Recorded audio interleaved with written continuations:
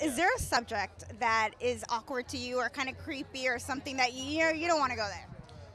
No, not really. I mean, I think I've kind of made a living at being pretty open and transparent about a lot of stuff. But there's certainly nothing that makes me feel awkward, honestly.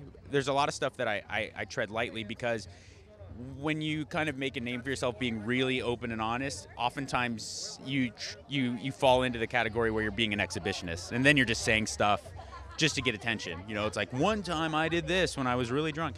So I wouldn't say that there's anything that makes me feel awkward, but oftentimes I'm hesitant to dive into certain things just because I don't want to look like the guy who's just being court jester with stuff.